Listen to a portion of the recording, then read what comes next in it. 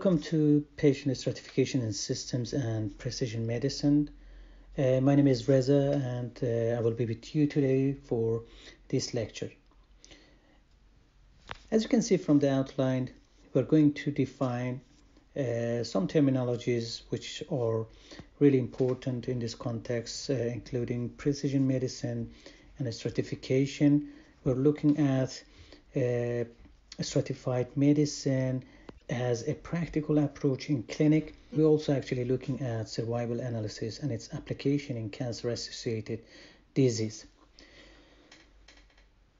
So, in terms of precision medicine, perhaps you have heard this term a lot. Definition is a medical model actually proposing the customization of healthcare with medical decisions, treatments, practices, or products being tailored to the individual patient instead of a one-drug-fits-all model. In the very simple definition, stratification in biology actually can be defined as grouping or partitioning of subject by factors. Stratification has different applications and different fields, including mathematics, social sciences, etc. But here we are talking about some biological factors and risk factors which will help us to group or partition or our patients into different groups. Technically, medical care designed to optimize treatment by identifying subgroups of patients with similar disease profiles or drug responses.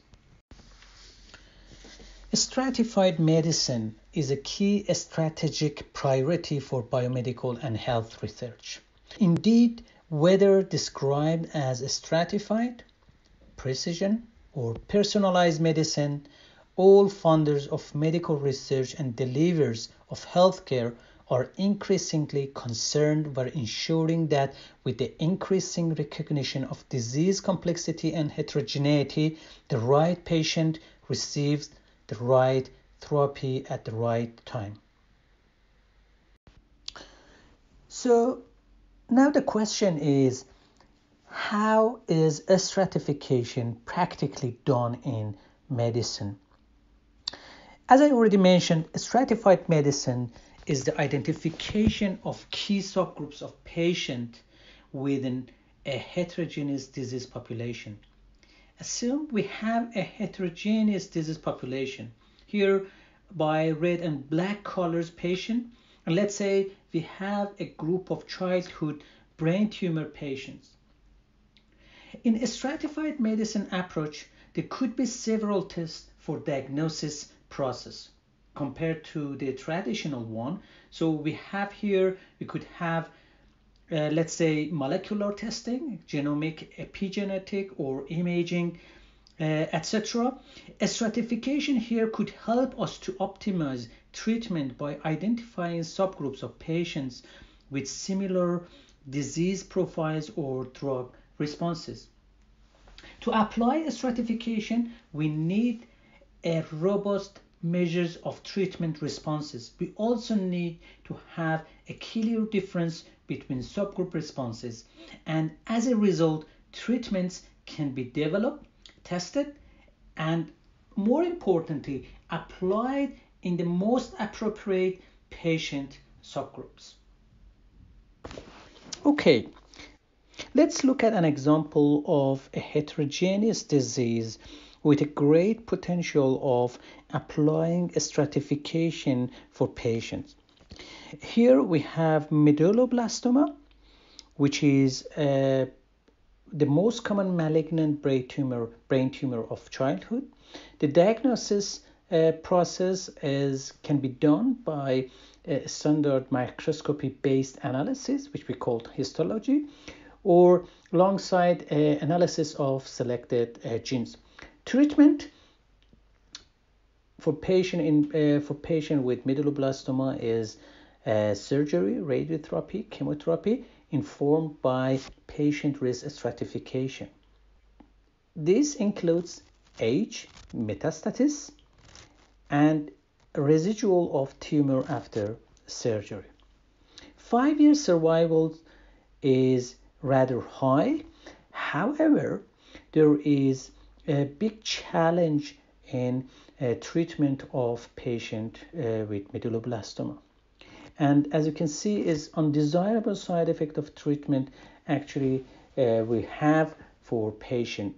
To resolve this challenge, actually, we need to improve the accuracy of diagnosis as well as identify risk factors and apply a stratification.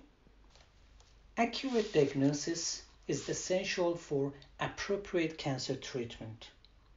That's why the first level of patient's stratification in medulloblastoma is incorporated with histopathological analysis of a tumor tissue alongside analyzing molecular data. The international consensus definition of medulloblastoma, which published in 2012, recognizes 4 primary molecular subgroups. As you can see from this slide, these subgroups, which are called WNT or WNT, Sonic Hedgehog, SHH, Group 3 and Group 4, have distinct clinical, pathological, and molecular features, providing initial subgroup directed therapy in clinical trials. So here you can see a discovery of 7 novel clinically significant subgroups, which improves disease risk stratification, and consequently it could inform treatment decision. This paper, which was published in Lancet Oncology Journal, we did several survival analysis on samples from patients aged 3 to 16 years within a cohort of 215 who received a surgical resection and irradiation as an initial treatment. This graph, which is called a Kaplan-Meier plot, illustrates the risk stratification of child medulloblastoma. The horizontal axis represents time in years, and the vertical axis shows the proportion of surviving. Here, in accurate word, I can say progression-free survival. The lines represent the survival curves of the 4 clinical risk groups. In fact, patients are stratified into 4 clinical risk groups for 5 years progression-free survival. These groups are called favorable risk, standard risk, high risk, and very high risk. According to this new stratification scheme, patients with favorable risk group should be urgently considered for therapy-reducing strategies, while very high-risk patients should be prioritized for alternative upfront treatment strategies.